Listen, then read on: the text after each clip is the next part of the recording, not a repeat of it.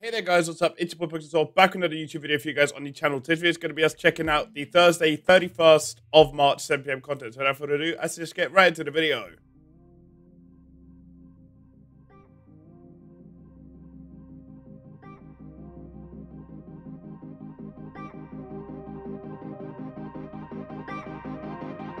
Right then guys, let's have a quick look at what EA have dropped today. We're going to go to SBCs, we're going to go to live, and we can see a Facundo Medina, League Un centre-back player SBC. 87 pace, 90 defending, 87 physicality, 77 passing, and 79 dribbling and 40 shooting. 2-star skills, 2-star weak foot, medium work rate, 6 foot tall. Acceleration 80, sprint speed 92. Acceleration could have done with a bit more. Sprint speed is very good. His strength is 90. You've got players like Osteoman and a couple others that are stronger than him, so I don't know how I feel about that, especially with being the centre back. His defensive awareness is 90, standing attack is 91, slide tackle 88, like reactions is 86, short pass is 91, long pass in 73. Is very good for a centre back. Player traits, dives into tackles, and long passer.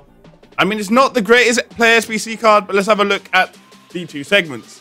So Argentina players minimum 1, 85 overall, 75 chem for a premium mixed players pack.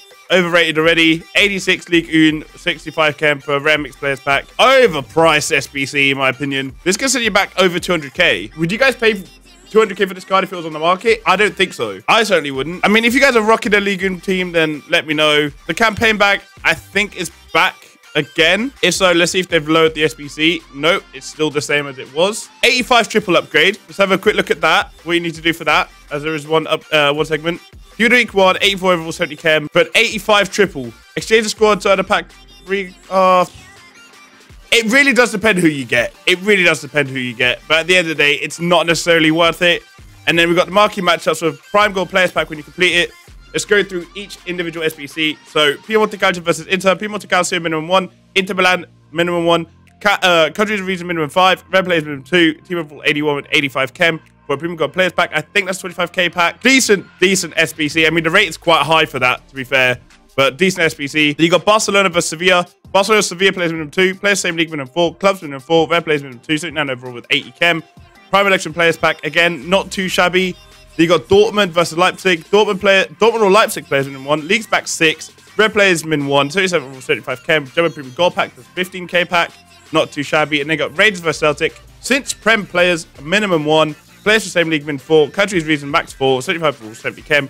This really does seem easy enough to complete, so I'm definitely bookmarking this marquee matchups so I get it done once the video is uploaded. Apart from that, player-wise, not that much new content. I mean, we've got a player SBC, a couple new individual SBCs, including marquee matchups, and that's about it. Let's have a quick look at the objectives. Again, nothing new there.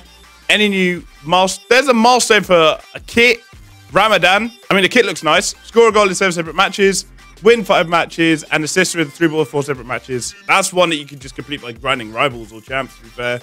So yeah, I mean, again, not too much new stuff in the game, unfortunately.